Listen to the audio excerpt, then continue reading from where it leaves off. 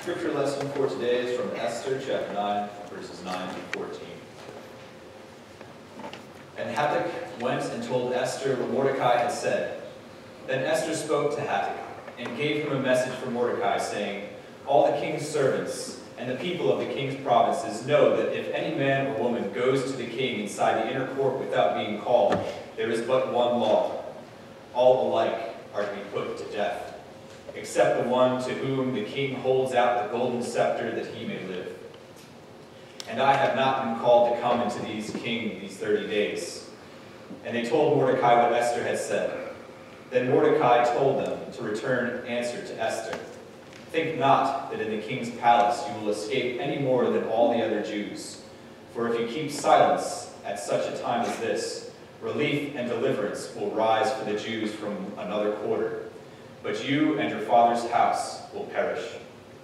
And who knows whether you have not come to the kingdom for such a time as this. This is the word of our Lord. Thanks be to God.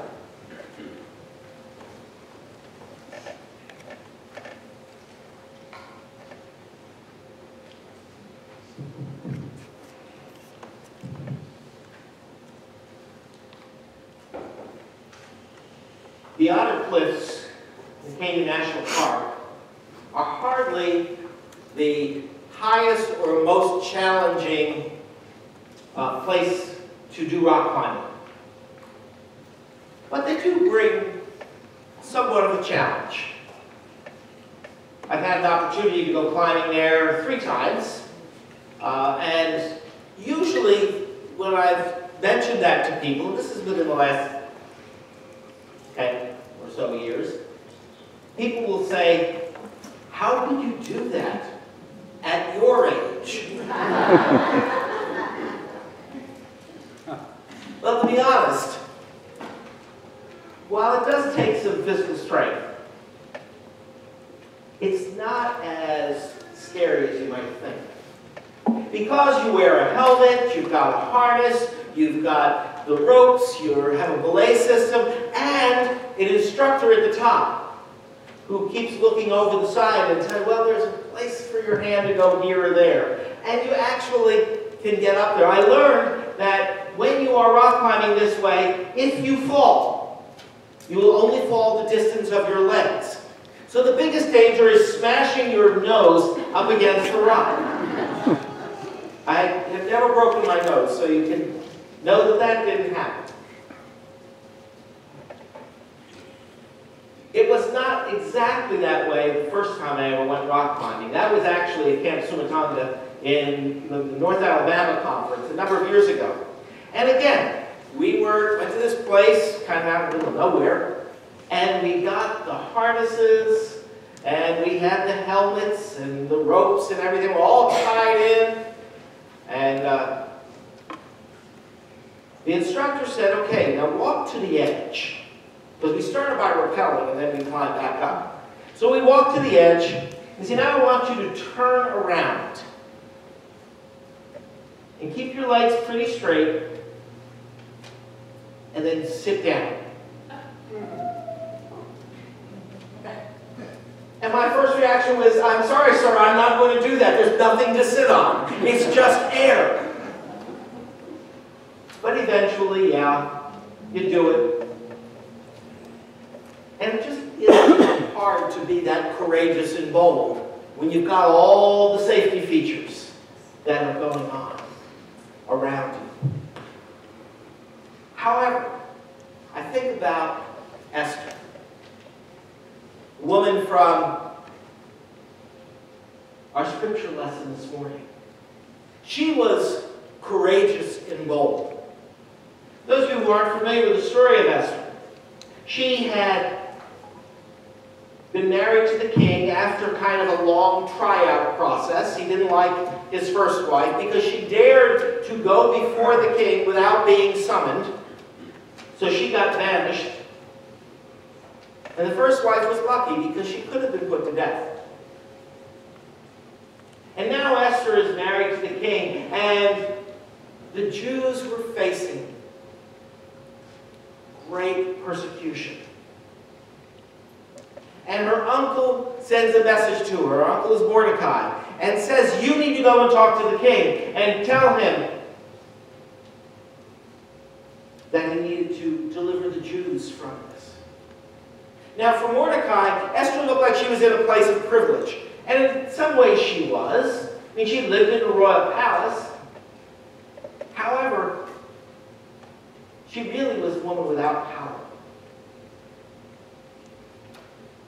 She was just chosen by the king. He could get rid of her as easy as he got rid of somebody else. She had, as a woman, she had no real authority.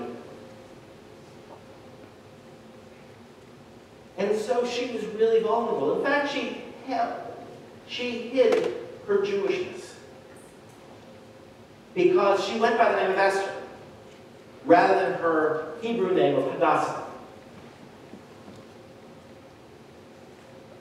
And Mordecai reminds her in what is one of my favorite verses. Who knows but that you have come to the kingdom for such a time as this?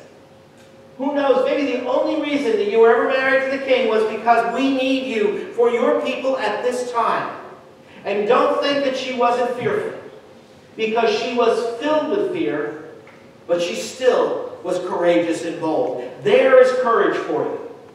Someone who, in the face of danger, still speaks up and speaks truth to power. Real courage isn't when you have all the safety nets. Real courage is that even in the midst of fear, you step out on faith. You know, it's kind of part of the entire biblical story where we see that. Because Esther wasn't the only one who stepped out on faith. We have the story of, in 1 Samuel, of David and Goliath. Now, I don't know whether Goliath really was 9, 10, 12 feet tall. I don't know how big he was. But basically here was David. And the story is, it's a great story to read. You know, David put on all the armor kind of to protect himself. And he couldn't maneuver. I kind of picture him like a turtle on his back. You know, he kind of fell over and had to get the armor off of him because he couldn't face. So he went up against Goliath without all that safety stuff. There was a man named Ananias.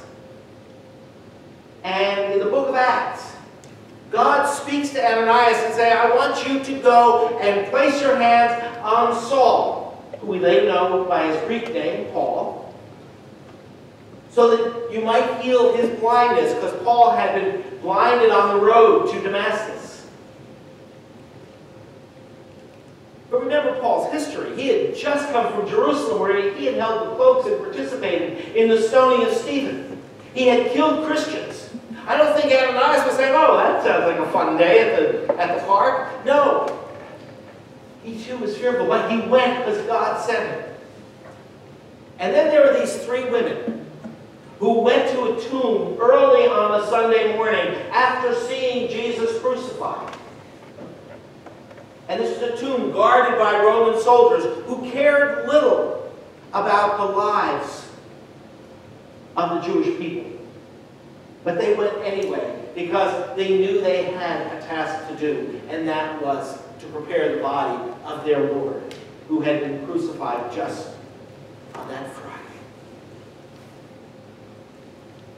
The scriptures are filled with people who, in the midst of fear, still stood for what they knew God was calling them to do. And we are called no less than that as Christians today. Sometimes it's easier to just kind of, you know, put our finger up into the wind and see which way is the wind blowing, so we can know what would be the more popular thing to say. Whether or not it's faithful, at least it's not going to get us in trouble. Or we want to have the safety safety in numbers. We want to have the safety of power, whether that be economic or political power. We look for these things, and it's easy to be bold and courageous when we have all of that. But it's not so easy when we are facing uncertainty. And if you read the book of Esther from beginning to end, you'll find that the name of God does not appear anywhere in the book of Esther. But I like what John Wesley, founder of Methodist, had to say in his notes on the Old Testament. And that was this, that the name of God is not found in this book, but the finger of God is directing so many minute events for the deliverance of his people. Think about that. The fingers of God being involved in our lives day by day, leading us, guiding us, supporting us, encouraging us, that the Spirit empowers us to speak truth in the midst of challenges. To be courageous and bold, even if we are fearful. You know, the longer I live, the more uncertainty I have. You know, I thought that when, at least according to my one grandson, I got to be older than dirt, I would be pretty sure and certain about life.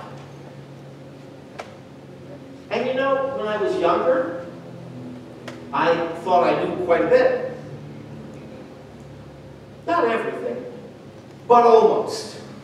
And I thought by the time I got to, be around another 20, 30 or more years, that I would really be certain about everything in life. I've got a little sign in my office. You can see it if you go in there. And it says, people who think they know everything are particularly annoying to those of us who do. A little tongue-in-cheek there, okay? But I'm not certain anymore. Instead, I wonder. I wonder about a lot of things. I wonder why we are now so concerned about safety for our children in schools. We have to have things like active shooter drills in school. And yet we have politicians who won't deal with gun safety. I wonder why a border that's created by either negotiation or more often by the result of war or violence is supposedly more sacred than the borders God's created for us. And I have a picture that I call my map of the world. And it's taken from the moon of the earth. And there's a very interesting thing about that picture. The countries aren't all marked out in different colors. And there's no lines in between them and names printed on them. How does God see the world? God sees the world, as one human family. Why is it that we have so much struggle over borders? I wonder why are American family values, which we celebrate, and bringing the family together, more sacred in North America than they are for Central American or South American families who are being separated and torn apart. I wonder why 65 years after Brown versus Board of Education, there is still such an equity in our educational systems between children of color and children of the majority. And we continue to have, even here in New Jersey, we have one of the most highly segregated education systems in the nation. I wonder why the civility in public discourse is the exception and not the rule. And why it is that we can't sit down with one another. Even when we disagree and talk without being disagreeable and without having to demonize those who disagree with us. I wonder how we, as a denomination, continue to exclude persons because of who God created them to be. And then I wonder, who will be next?